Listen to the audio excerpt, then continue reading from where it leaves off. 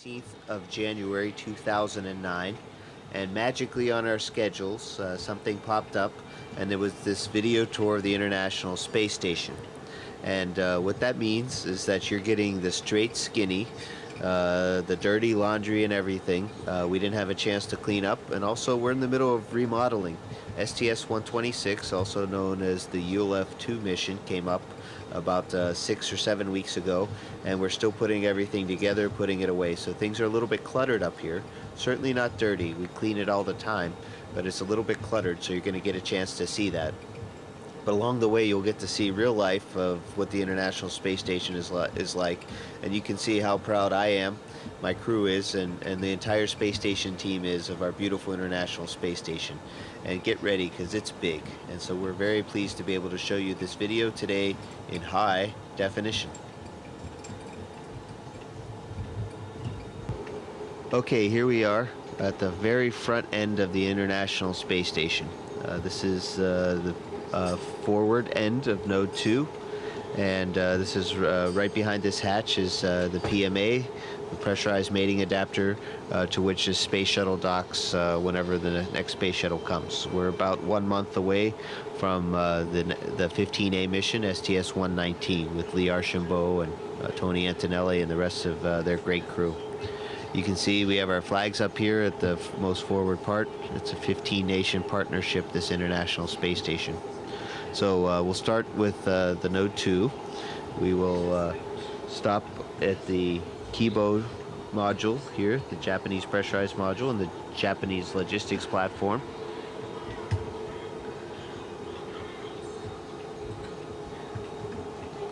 We'll stop back there in a second. We'll take a look in the Columbus module, pride of the European Space Agency, and our pride too. And then you can look down the stack, and you can see several other modules, and even into a little bit into the functional cargo block, the FGB, and then the service module. So it's a really big space station that we got. So let's start off right here with our new modules. This is node 2, Harmony, and it was recently brought up. It's been up here for maybe about 1 year, and we can see from Harmony we can go into the Columbus module, PMA to where the shuttle is, and the GEM. So we have stowage in the overhead above, and an interim resistive exercise device until we get the advanced resistive exercise device up and running. We get to use IRED until ARED is good. And then there's a hatch below, little window that you can see out, see our beautiful planet. And that's node 2. As we fly into the Japanese experimental module, the GEM, also known as the Kibo, we can see it's the biggest module aboard the space station, and it's in fact, it even says so here. There's a, sorry for moving the camera so fast, but it says right here, "Welcome to Kibo. Please enjoy and relax in this brand new, the most spacious and quietest room in the ISS." Along the floor, we're temporarily stowing some panels, including the cabin, which is going to be useful for the toilet.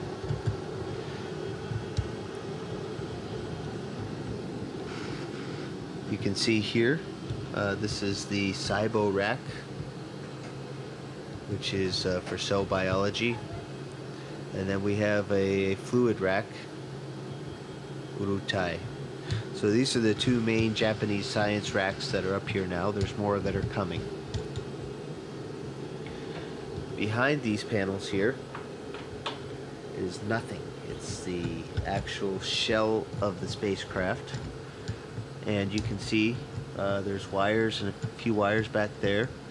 And if we're lucky, we'll see a shell heater, these orange strips, and they keep the actual body of the space station from freezing or getting really cold by running electrical current and keeping everything warm with the heaters. Okay, we'll stop right here real quick and take a look on the floor, on the deck they call it.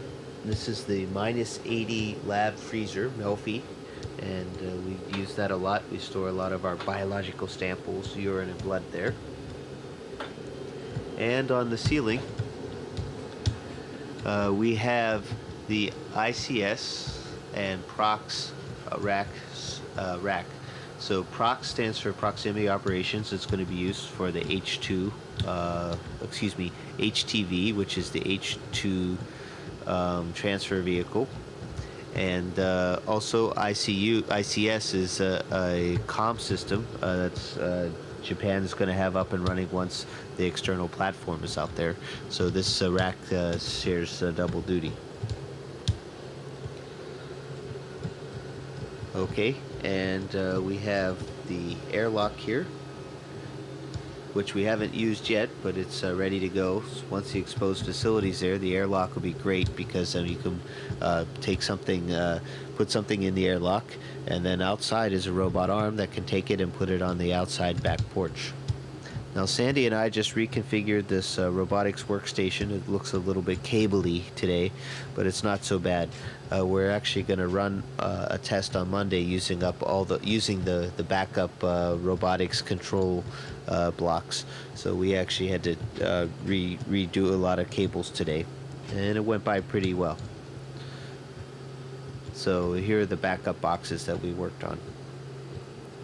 And let's take a quick look out the window before it gets dark outside.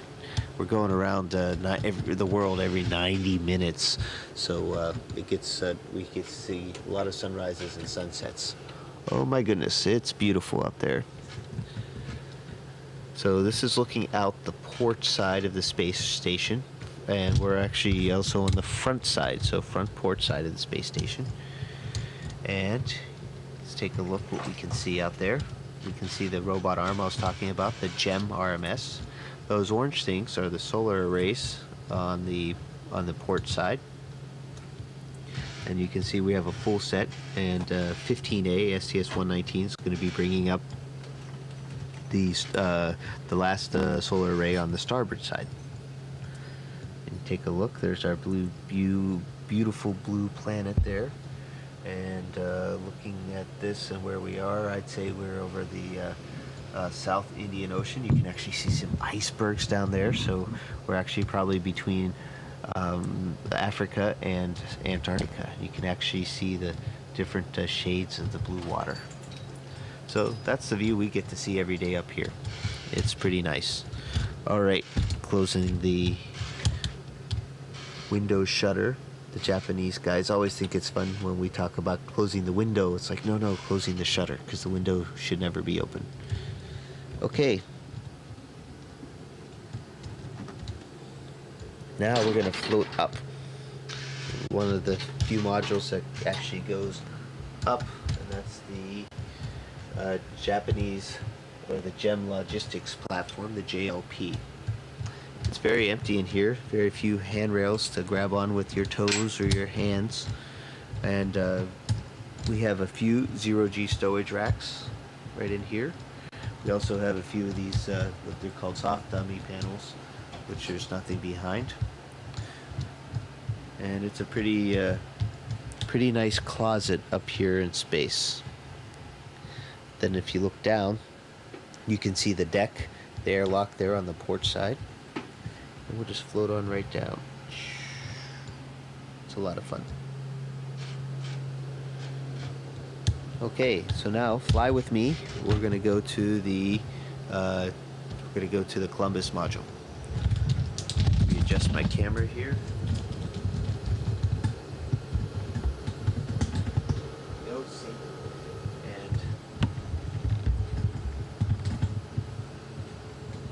And Yuckily.